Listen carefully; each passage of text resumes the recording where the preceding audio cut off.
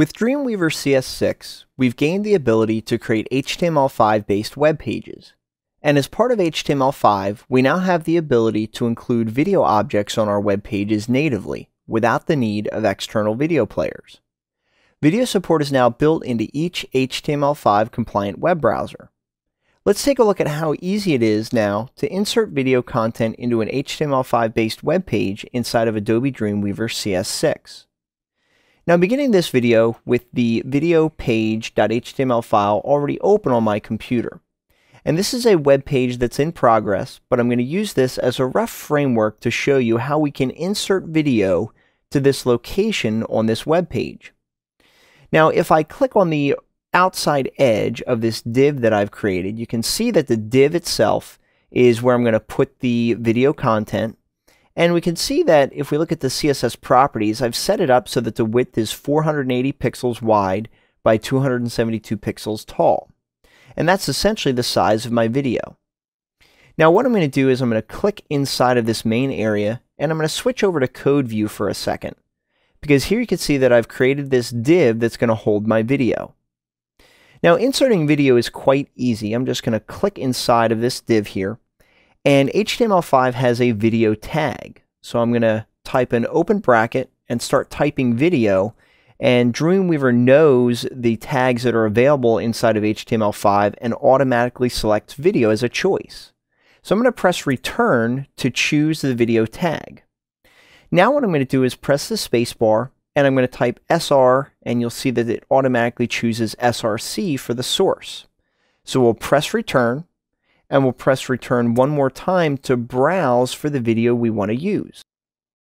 I'm going to navigate and choose the MP4 file that I want to insert into this. And this is a H.264 encoded file that is HTML5 compatible. So I'm going to click open and you'll see that it inserts that video at that location. Now the video tag, I'm going to close that opening tag and then I'm going to create a closing tag. So type an open bracket, / and you'll see that it'll close that video tag. Now I'm going to switch back to design view and we'll see that it did in fact insert that video, but we need to define the width and height of the video as well. So let's go back to code view, and in that opening tag I'm just going to press a space after that attribute and we're going to create another value. We're going to type width. So again, we can use the code hinting here. Width is going to be 480 pixels wide. Then I'm going to type another attribute, which is going to be the height. And the height is going to be 272 pixels tall.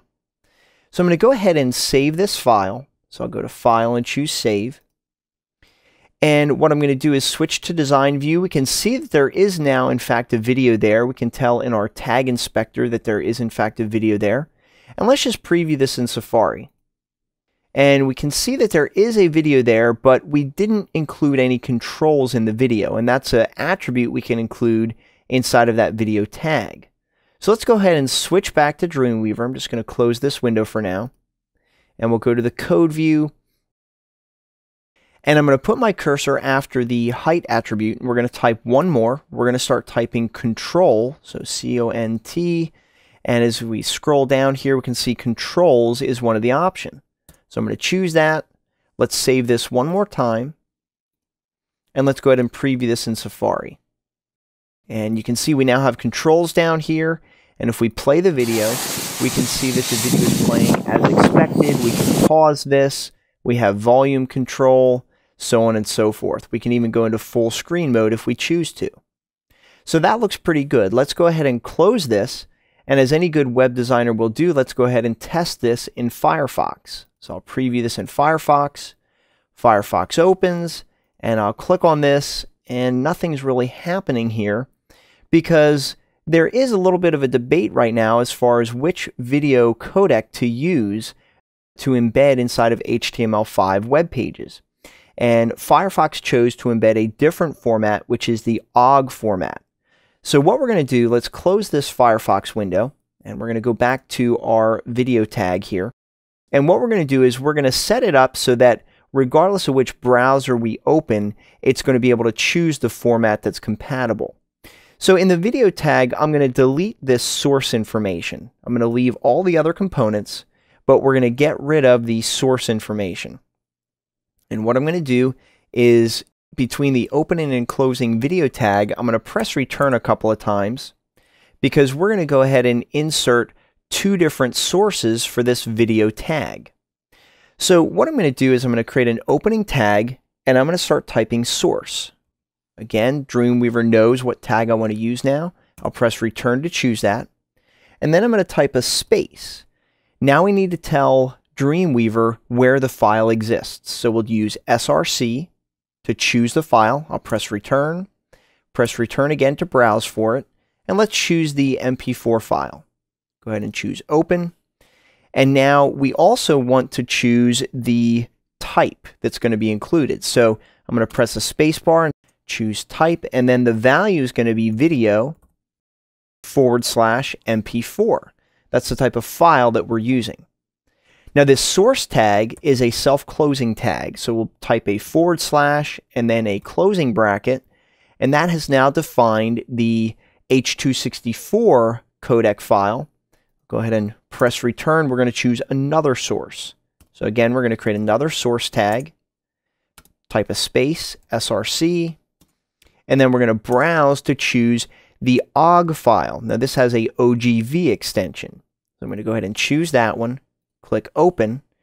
Then we're going to define this type. This type is going to be video as well, but then a / OGG for the OGG format.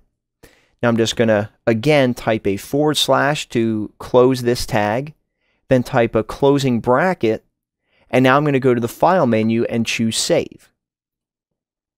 Now in Design View, nothing has really changed, but let's preview this in Safari to make sure that that still works.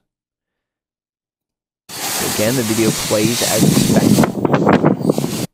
Let's go ahead and close that one, go back to Dreamweaver, and let's preview this web page in Firefox.